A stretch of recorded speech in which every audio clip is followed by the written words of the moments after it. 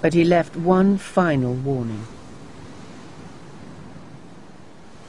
1984 is, I believe, a quite terrifying masterpiece. So terrifying, in fact, I don't think I should like to read another like it. I am not absolutely dissatisfied with it.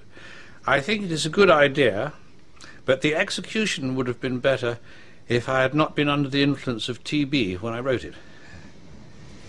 You once claimed that you have an ability to face unpleasant facts. Is that what you've demonstrated in 1984 by drawing an accurate portrait of the future? I think that allowing for the book being, after all, a parody, something like 1984 could actually happen. This is the direction the world is going in at the present time. In our world, there will be no emotions except fear, rage, triumph and self-abasement. The sex instinct will be eradicated. We shall abolish the orgasm. There will be no loyalty except loyalty to the party.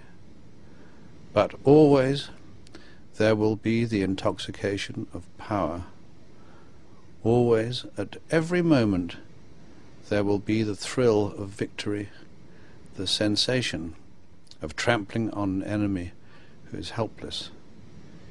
If you want a picture of the future, imagine a boot stamping on a human face forever.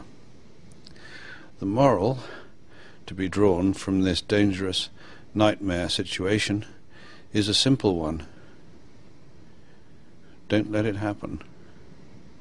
It depends on you.